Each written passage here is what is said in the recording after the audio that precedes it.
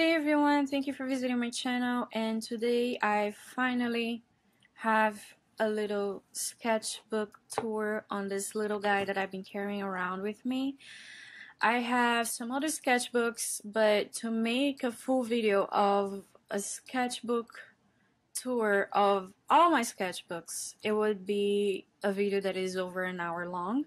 So I decided to just go one at a time, and this is the one that I have been using the most. It's more than halfway done. So let me get to it. This is a mini sketchbook from the Rowney. Hopefully I'm pronouncing this right. And yeah, let me just kill the curiosity out there. Anyway, so first and foremost, I have some swatches of Prismacolor markers. These are very old markers that I have on my stash, but I never got to use them.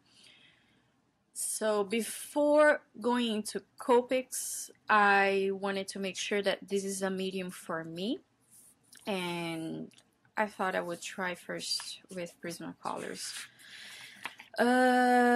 And this one, okay, so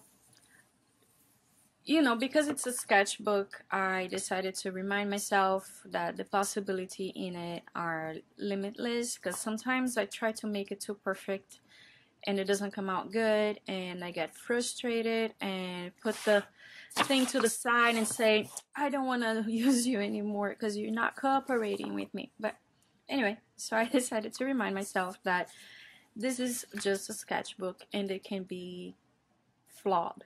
It can be messed up. It can be messy. So here I have some figure drawing studies. I love how sketchbooks are filled with studies. At least the ones that I've seen out there. I love the way they look. I don't know if it's just me, but I think the more figure studies there are, the better they look. And I should do that on my own sketchbooks, but I don't. Anyway, so yeah, I have some figure drawing studies here. And then I have a little sketch of sadness.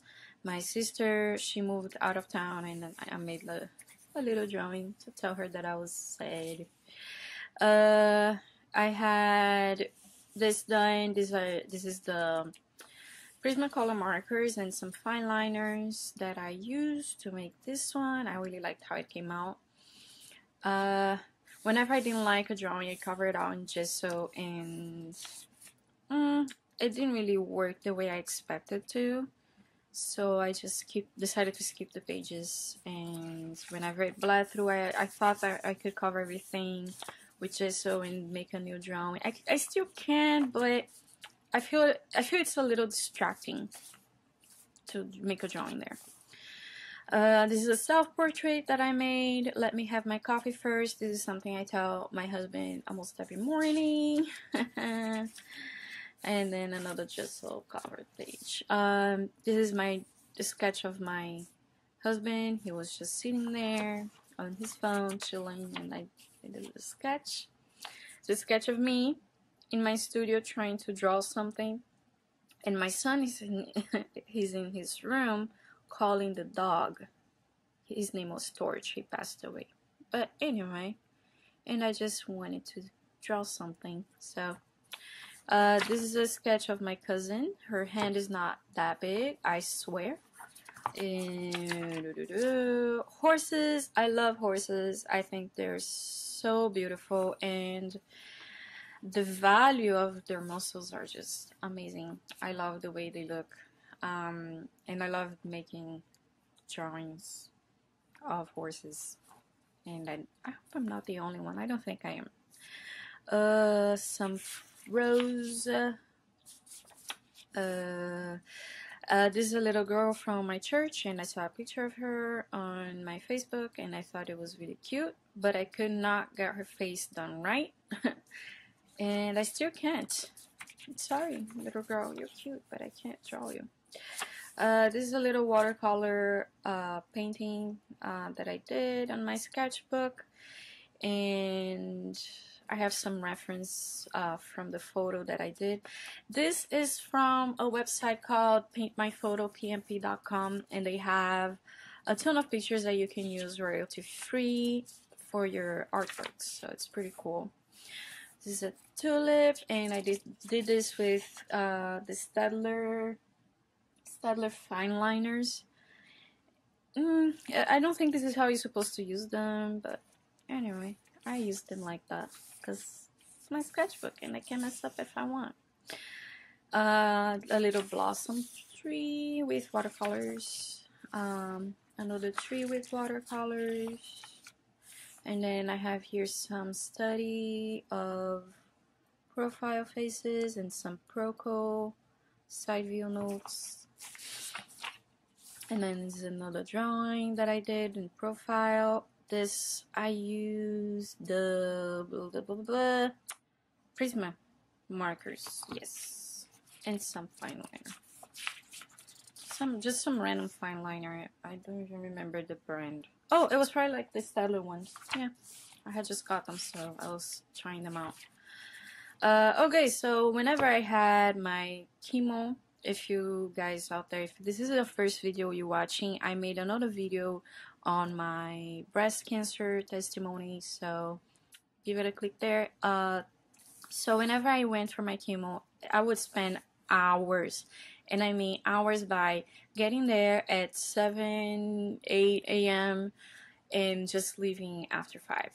So, and that was basically the waiting time. I would wait until 12, and then I would be seen, and then chemo time was between 3 to 5 hours long. So I had nothing to do for a long time, so I brought this guy with me, and this sketchbook, not just some random guy. Anyway, I brought the sketchbook with me, and I decided to draw some people, and I loved those pages. I really loved and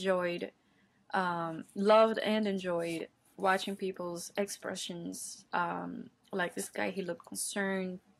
This lady, she fell asleep, but she was under treatment, so it's totally understandable, because when you're doing chemo, you get very tired all the time. So yeah, a lot of people, some people watching TV, some people again sleeping.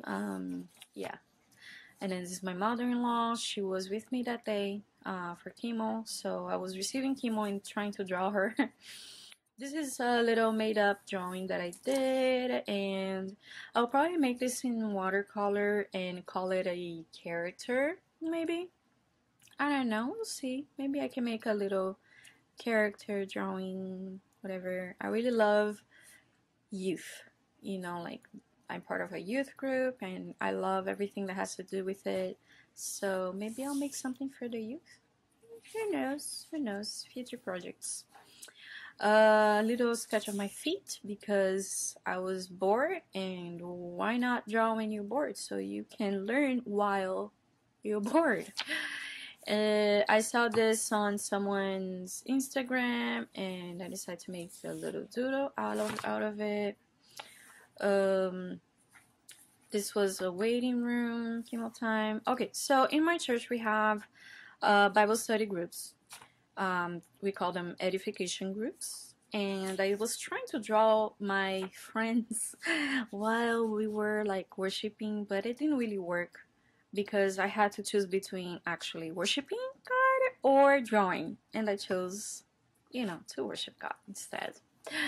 This is from the waiting room again. So I saw an artist doing a cheap art challenge. I forgot her name. I'm so sorry, but if you're out there and if you watch this, I'm sorry. Anyway, so I did a little study based on her drawing because I thought it was really cute. This is a failed self-portrait. Failed big time. But it's trying out this technique where I can use the red mechanical pencils and fine liners together. So that was a start, and then you'll see how it comes out. This is a little drawing that I did, and I started developing this style later on. I just went back to it and added the black lining work into it. Sorry if I bumped into the camera. And I'm really enjoying how this style is coming out, and I think that I'm gonna develop a little more. So I have some more waiting room sketches, and then this is a little watercolor drawing that I did, and of course this is not watercolor paper, so it kind of sucks the way it looks, but anyway. Another made-up character, and here I was trying the test of a new pen that I got. I think it's a Pentel signature brush pen, and it's pretty cool to work with, but it's not the pocket brush pen, which is the one that I should have gotten, and I didn't do my research right. A little sketch of my son because he's cute, and then a little made-up drawing, little doodle. This I saw a picture on Pinterest that I liked. So this is where the styles is starting to develop a little more, and yes, no, the hands are not right, and the head it's not, and the flower it's not. Anyway, this is my sister. I was making a little watercolor painting of her, and I was doing some studies on her face. This was a little study I was doing for my testimony video. Some waiting room drawings. Waiting room. This couple was cute. Some hand studies, because everybody needs to study the hands because they're so complicated to draw. I always avoid them, but yeah. So my cousin, she lives in Italy, and she takes really good pictures over there, so I decided to just do a little sketch. And this is the last drawing that I did, and again, the fine line work is just, I love the red mechanical pencil against the heavy black line. So this is it. The other half of the sketchbook is to be continued. So whenever I finish this guy up, I'll do a part 2 of the sketchbook tour of the mini one anyway. The other ones, I guess whenever I'm finished with them, I'll go over them. And anyway, I don't want this video to be super duper long, so I'm just gonna end here, and God bless you. I hope you guys are having a blessed week. I don't know. I know that my week is gonna be a blessing. It is a blessing already. Anyway, bye guys.